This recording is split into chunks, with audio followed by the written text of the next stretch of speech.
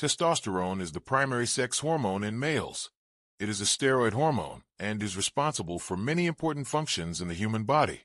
It is important for the development and maturation of male sexual organs, as well as for the development of secondary sexual characteristics in males.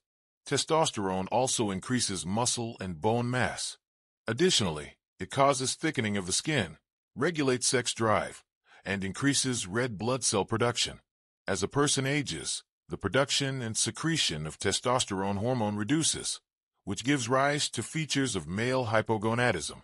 While there are many natural methods to promote testosterone synthesis in these individuals, research has shown that exercising and lifting weights are the best among them. Immediately after resistance exercise, there is a temporary increase in circulating testosterone levels, which is known as the acute testosterone surge. It happens due to several factors.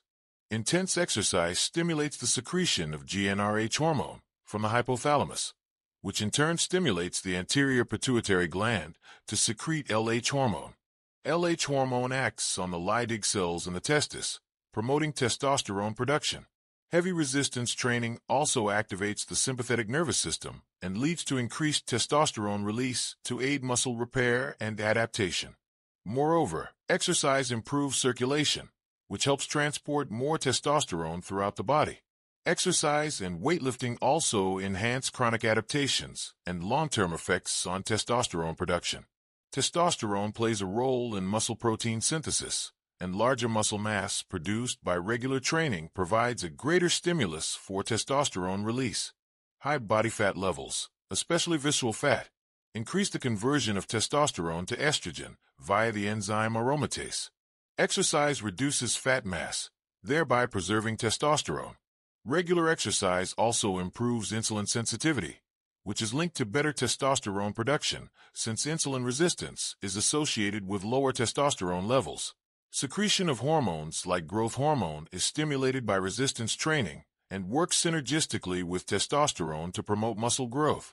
Exercise, particularly resistance training, reduces stress and improves mood through endorphin release, which indirectly supports testosterone production by lowering chronic stress-related cortisol elevation.